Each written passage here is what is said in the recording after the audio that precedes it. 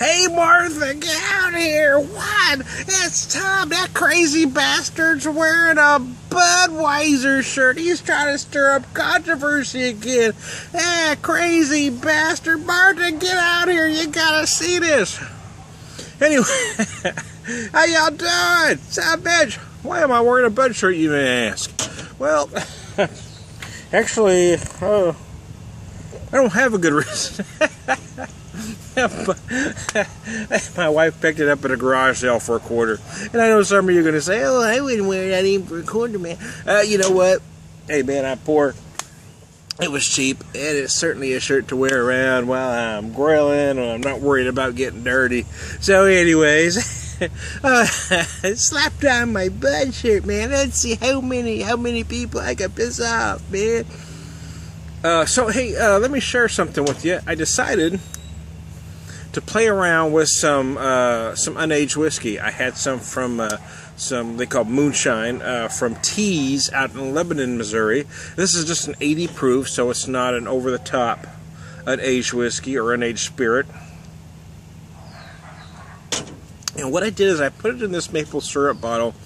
It didn't really have much left in it, but I didn't clean it out. It had you know, had the maple on the sides and a little bit on the bottom. So I just put it in there with some walnuts and this vanilla stick you can see on the bottom there. And when I poured it, I kind of filtered it out, but I still got some little flecks of vanilla. Still a little cloudy and flecks of vanilla. You know, so there you go. I could really taste. I had some a couple weeks ago, and I couldn't taste the walnuts as much, but now I really taste the walnuts in it. You certainly can't taste the vanilla. What I did was I poured the whiskey in here. I added 2 tablespoons of raw sugar to it, the whiskey, and the walnuts, and the vanilla stick. So I didn't add any water to it to water it down, but that's what's in there besides the whiskey, is just the walnuts, some sugar, and the vanilla stick. And I used a fresh vanilla bean.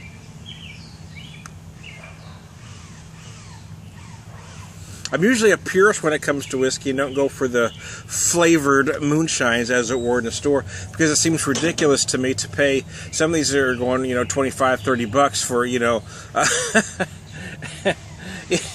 you know, for like 37 proof. You know, it just seems ridiculous to pay that much. But I thought, well, let me play around and try to make some at home. And this is kind of what I came up with. It's actually not bad if you want something sweeter. I mean, I like the taste of whiskey as is, so I don't generally drink a sweet shot like this. But it does taste. I could taste the vanilla. I could taste the walnuts, and I could taste the vanilla. Vanilla. I said vanilla twice. Maybe you've had enough to drink, Tom. I could taste the vanilla, the walnuts, and the maple. Is what I meant to say.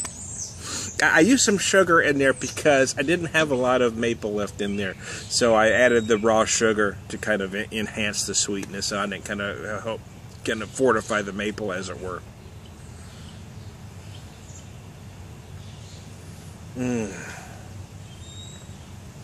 It's actually very easy drinking. This is really dangerous because it is so mellow, and I don't know what the proof is on it.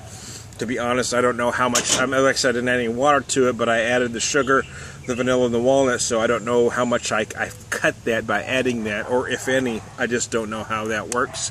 I don't know the science, but you know, I still think I've probably got a more potent. I've got a more potent flavored moonshine than 37 proof. I'll tell you that right now. Yeah, because it's pretty dangerous. This is very easy to drink.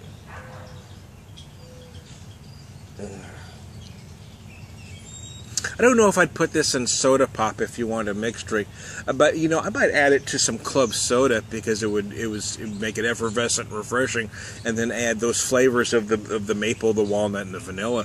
Yeah, I wish I had some club soda handy, or I would definitely try that. Definitely try that. Yes, I go Rain Man on you every now and again. You like the way I do that?